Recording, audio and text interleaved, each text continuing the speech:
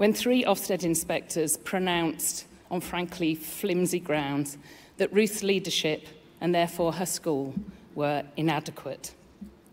The injustice of that one-word judgment destroyed Ruth's career, her world, and her sense of self.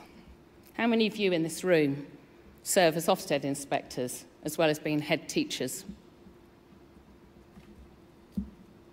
No doubt you're doing your best, but you're working within a flawed, inhumane system.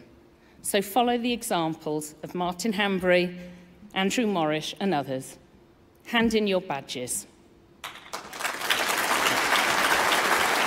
Refuse to be complicit in Ofsted's reign of terror. Inspectors, hand in your badges.